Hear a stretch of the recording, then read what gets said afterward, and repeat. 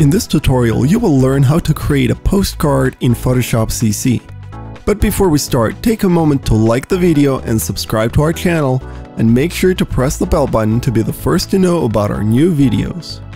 For this tutorial, we will be covering how to make artboards for both the front and the back of the postcard, as well as the actual back side of the postcard.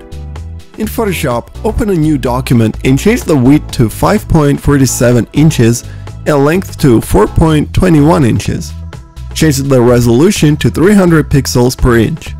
Leave everything else like we have it. Now, to use artboards, select the layer and click on the menu icon on the layer toolbar. Click Artboards from Layers. Name the artboard Front and click OK.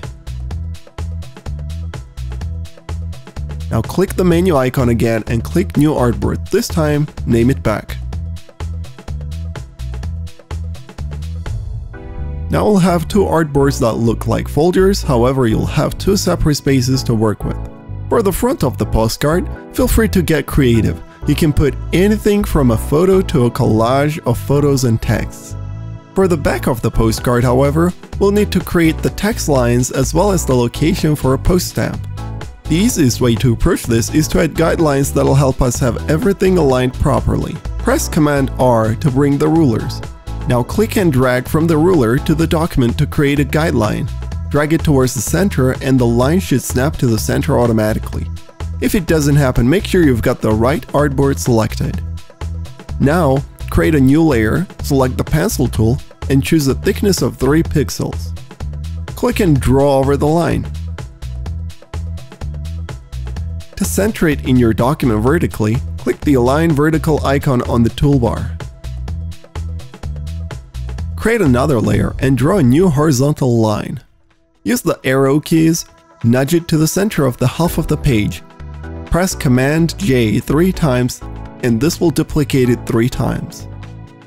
Select the last layer that was duplicated and drag it down to where the last line should be. Now select all 4 layers and click the 3 dots on the toolbar. Click on Distribute Vertical Centers icon. To create the step rectangle, create another layer. Step sizes vary, so we won't need precise dimensions. Choose the Marquee tool and draw a rectangle shape. Go to Edit, Stroke, choose 3 pixels and make sure everything else looks similar to what we have.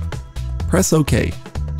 Now with the Move tool, just drag it to align with the lines we already have. At this point, you can add additional text where you desire. This can be your personal name, branding, description of the front of the postcard, and so on. When was the last time you sent a postcard by mail?